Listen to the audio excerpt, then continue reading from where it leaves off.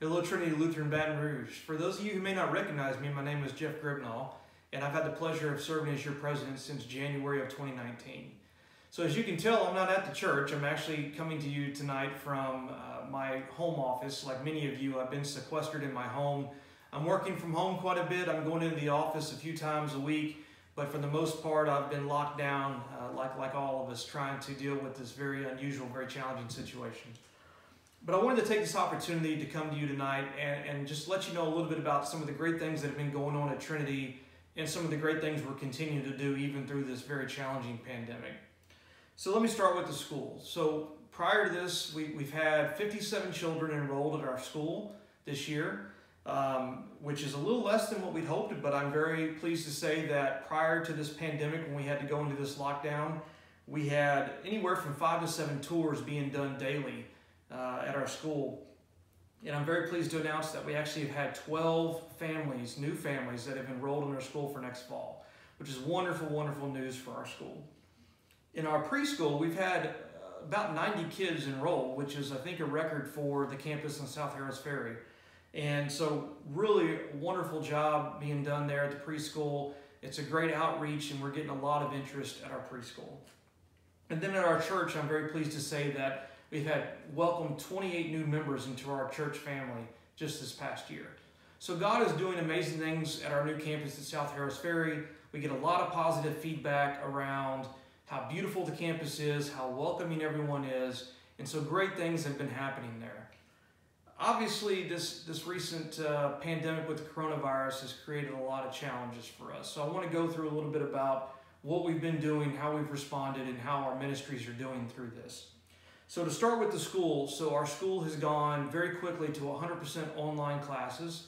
They're using Zoom to be able to connect with the kids and continue to educate the kids. And as far as we can tell, that's all going extremely well. I want to say a big thank you to Marina and all the school staff for all they've done. They've adapted very quickly. We're getting a lot of positive feedback for how things are going, and we're continuing to educate those children. And so shout out to all the folks that are making that happen. Well done. We're continuing to share an education anchored in Christ through the electronic ability that we have. Our preschool, while we had 90 kids enrolled before, with a lot of people staying home now because of the quarantining, we actually are seeing less than 30 kids show up on a day-to-day basis. We are still open. We're working hard to stay open. And I want to say a big thank you to Jordan and all of the staff at the preschool for all the work that they're doing. They're doing additional screening to make sure we don't have sick children coming to our school. But they're also doing a great job of serving those kids, loving those kids, while their parents are out doing essential activities for our community, for our city, for our state. And so great job at the preschool staying open and continuing to serve our community and loving the children of our community. As a church, I think you've probably noticed we're basically 100% online now. There's way too many people for me to try to thank, and I'm sure I'll forget some if I do start naming folks.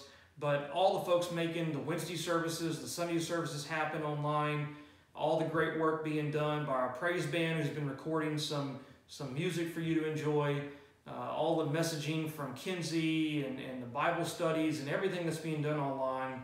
It's really just a fantastic way. We're blessed to have the technology that we have to be able to continue to share God's word even in this difficult time. As a board of directors, we're meeting weekly on Zoom. That way we don't have to violate our social distancing practices. We're meeting as a board along with our church staff and our school staff, and we're jointly responding to what is a very dynamic situation and changing by the day, if not the hour. New information is coming in all the time, and we're doing everything we can to be able to stay abreast of what's going on and to adjust what we're doing, continue to make sure we're connecting with all of you, with our school families, and continue to provide the love of God, the gospel of our Lord Jesus, and to make sure that we are serving you as best as we possibly can through what is a very difficult situation.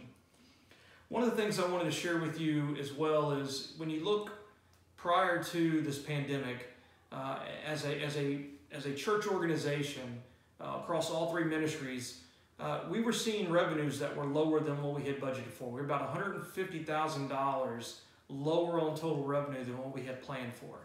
However, I'm very pleased to announce through a lot of great work by our staff and a lot of work by our board, we actually were $18,000 in net income above budget. So even though our revenues have been down across all three ministries this year, we've been doing a great job of controlling costs, being good stewards of the blessings that God has given us financially, and we have been able to maintain our budgets better than planned from a net income perspective. Obviously, the current situation has created a lot of challenges for us. Our preschool has got quite a lot lower enrollment than what we previously had, so that means that our income from the preschool is down. Here in the last few weeks, unfortunately, we've seen our tithing and our offerings have come down quite a bit from what we had been seeing.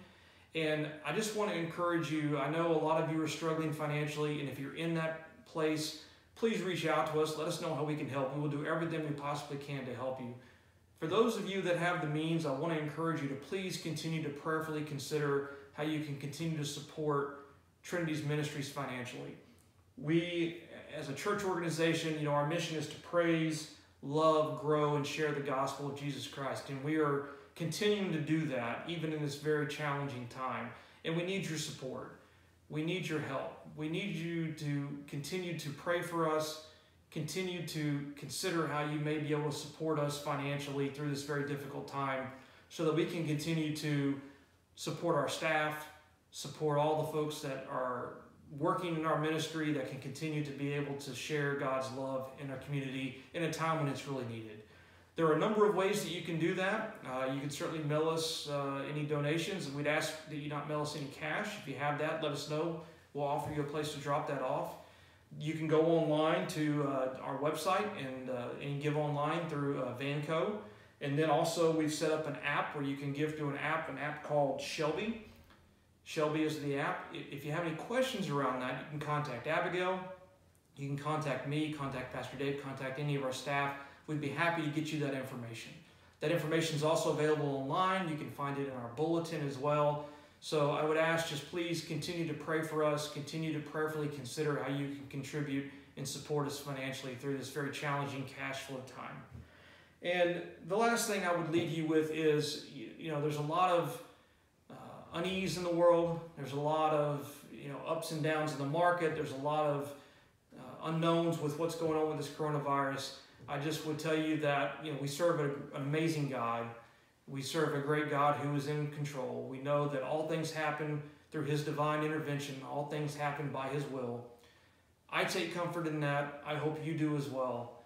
And if you're struggling financially, if you're struggling with anxiety, if you need someone to talk to, someone to pray with, please give us a call. Our phone numbers are all in the bulletin. They're all online. You can reach me. You can reach Pastor. You can reach any of our staff. We would love to hear from you. Let us know how you're doing. We're trying to stay connected as a church family throughout this time. And so what I would leave you with, I know Pastor Dave, after he concludes his sermons, he loves to use Philippians 4 as his kind of closing message. And while that's a very good one, I've always been very partial to Hebrews, and so I'll leave you with the closing of Hebrews. May the God of peace, who through the blood of the eternal covenant brought back from the dead our Lord Jesus, that great shepherd of the sheep, equip you with everything good for doing His will, and may He work in us what is pleasing to Him through Jesus Christ, to whom be glory forever and ever. Amen. Bye, my friends, my brothers and sisters in Christ. Take care, and we'll talk to you soon.